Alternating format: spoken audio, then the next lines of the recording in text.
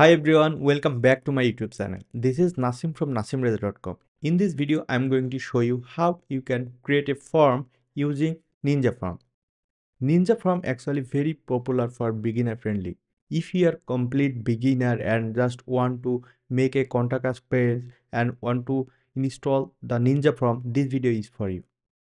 And if you need my help, I will give a link on this video description. You can book a meeting with me.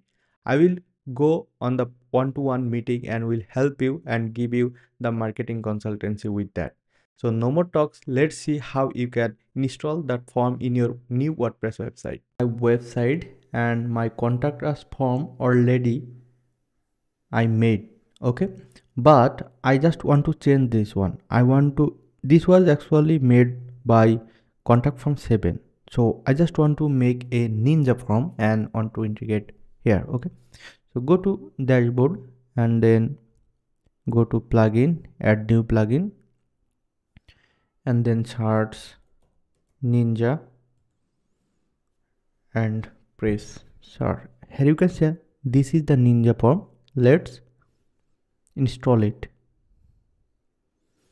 So ninja form builder is now downloaded and let's hit active and it's active.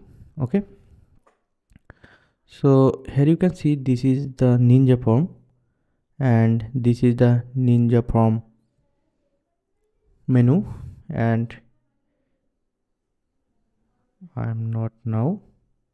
Okay, so here you can see just create your first form. So we just install. Now we have to make the form.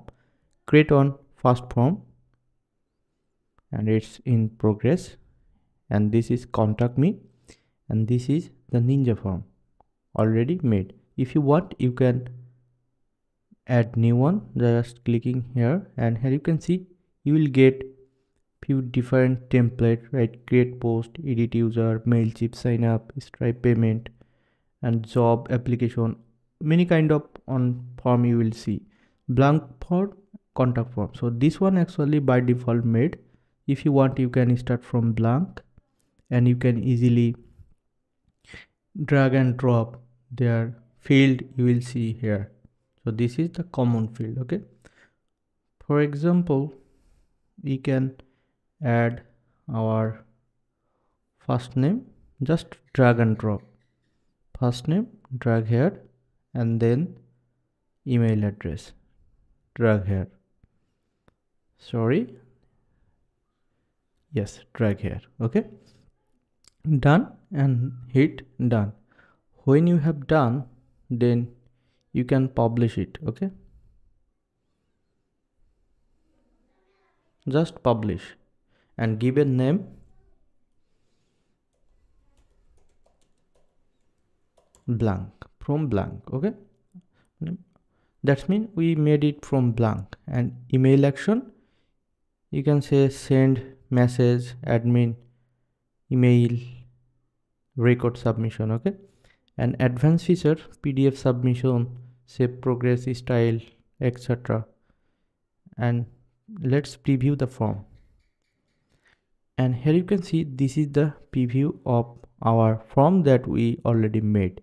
Okay, so now close it and we can see this is two form. Okay, first of all, if I want to open that already made from the code, and let's preview it.